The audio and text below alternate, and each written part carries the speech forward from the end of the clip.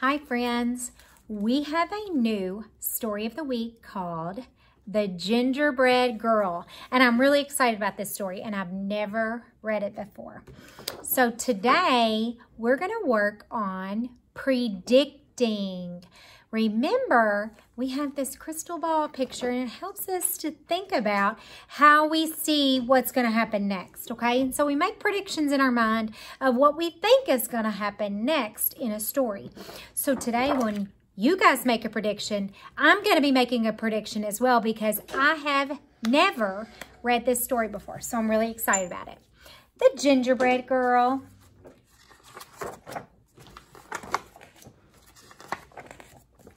You may remember the sad story of the gingerbread boy. He ran away from the lonely old woman who baked him, as well as many other hungry characters. His dash through life was ended in one greedy gulp by a sly fox, pretending to help him cross a river. This is the story of his younger, wiser sister, the Gingerbread Girl. A full year had passed since the lonely old woman and the lonely old man had lost their gingerbread boy to the devious fox. They were even lonelier than before. "Let's bake again," suggested the old man one morning. "But what if the same thing happens?" cried the old woman. "I couldn't bear the loss." "Let's make a girl this time and decorate her with candies." "Surely a sweet little girl wouldn't run away," answered the man. So they mixed up the dough, rolled it, and cut it out. They dressed it with as many candies as could fit, completing the cookie with an amazing hairdo made of licorice whips. "She is sweet," gasped the woman as she slid the cookie sheet into the oven. Check her out. While the lonely old woman and the lonely old man stood watch by the oven, they talked, remembering their gingerbread boy's short life. He never should have run away. He never should have trusted that fox. As the new cookie baked, her mind woke up and she heard everything. Sweet or not, she thought, things will be different this time. When it was time for the cookie to be done, the old woman carefully, ever so carefully, cracked open the oven door to peek. Bam! Out jumped the gingerbread cookie, running toward the door. The little old woman screamed, "Stop! Stop!" And the little old man came running. But the cookie was already out the door and headed down the same path that her brother had traveled. "Here we go," whispered the gingerbread girl. The man and the woman chased after her. But she sang, "I'll run and I'll run with a leap and a twirl. You can't catch me, I'm the gingerbread girl." As the gingerbread girl dashed along the path, she came to a group of farmers working in the fields. The aroma of fresh baked gingerbread caught their attention. "Wait!" the hungry farmers shouted and began to run after the gingerbread girl. "Hey, farmers, don't bother. Like my brother, I'm fast. Run all you want, but I've learned from his past. I'll run and I'll run with a leap and a twirl. You can't catch me. I'm the gingerbread girl."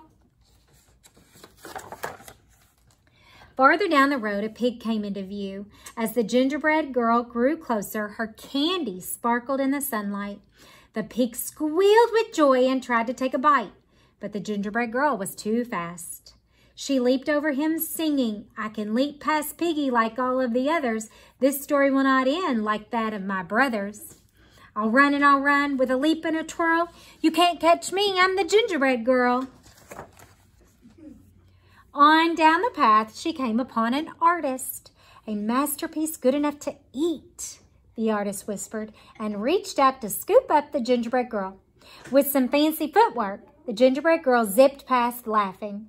"I can outrun this artist like I outrun the pig. I am one smart cookie, despite this wild wig. I'll run and I'll run with a leap and a twirl. You can't catch me, I'm the gingerbread girl." Farther along, the gingerbread girl passed a cow with her calf, who mooed happily, "Mama, I want a cookie to go with my milk." But when the cow tried to catch the gingerbread girl, She soon found herself running behind, listening to the gingerbread girl call. Chase if you want, I am faster than you. Although you have 4 feet, I've only 2. I'll run with a leap and a twirl. You can't catch me, I'm the gingerbread girl. Up ahead, a dog walker was crossing the path with 3 dogs. The dogs barked happily, seeing a tasty treat headed their way.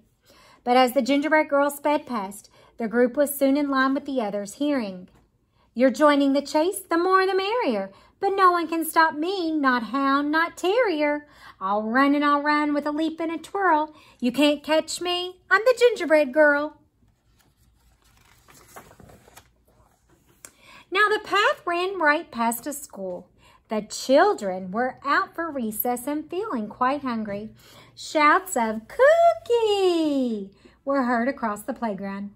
The gingerbread girl waved to them all as they joined the chase with her teachers. And she sang, "I know that it's snack time and you want a sweet. Come follow along and you'll soon have a treat. I'll run with a leap and a twirl. You can't catch me, I'm the gingerbread girl." Finally, the gingerbread girl came to the same river her brother had tried to cross. Who should be waiting for her but the same devious fox? "Hello, my pretty," crooned the fox. "I was a friend of your brother's. It looks like trouble runs in the family. Do let me help you across the river. Just jump onto my tail." The gingerbread girl shivered, then sang in nearly a whisper, "Do I have your promise for a safe ride to shore? You won't drop me or eat me, that's all I implore." The fox chuckled, "Ha ha ha. I promise, my sweet little tidbit." And the gingerbread girl gingerly climbed on the fox's tail. So now we have to think about what is going to happen to her. What do you think, guys? Do you think that that fox is going to eat her like the fox did her brother, the gingerbread man? Do you think that she's going to trick the fox this time and the fox won't be so tricky?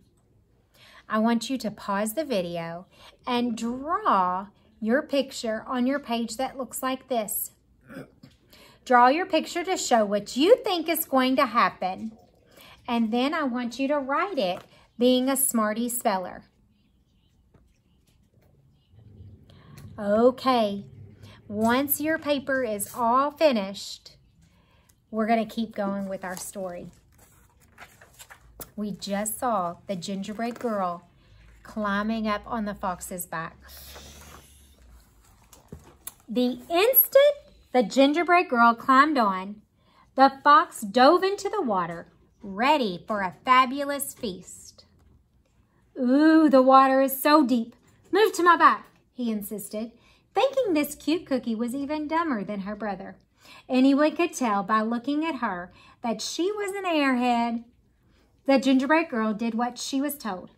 "That's a good little girl," the fox said with a snicker. "Oh my, the water is deeper. Now move to my head." No sooner than he had spoken those words than the gingerbread girl leaped to his head, pulling off a strand of her own leathery licorice hair.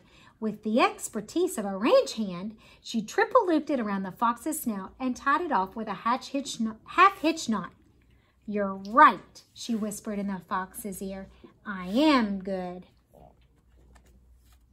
The fox snarled and struggled and strained, thrashing about, but the gingerbread girl hung on, turning him back toward the crowd. Riding the fox like a bucking bronco, the gingerbread girl whizzed past singing, "He'll run and he'll run with a leap and a twirl. Come follow me, I'm the gingerbread girl." The awestruck crowd followed all the way back to the lonely old woman and the lonely old man's house. The gingerbread girl rode into the kitchen, secured the fox, jumping onto the table, and she measured and mixed with a leap and a twirl, singing, "I'll bake you some more, I'm the gingerbread girl." The old woman and man quickly joined in to help. having a hungry, happy houseful to feed. From that moment on, of course, they were never lonely again. And what of the fox? The gingerbread girl was eventually able to teach him some manners, using gingerbread crumbs for treats. Most days you could see them riding across the countryside and hear a small voice drifting in the breeze. We'll run with a leap and a twirl. I outfoxed the fox. I'm the gingerbread girl. The end.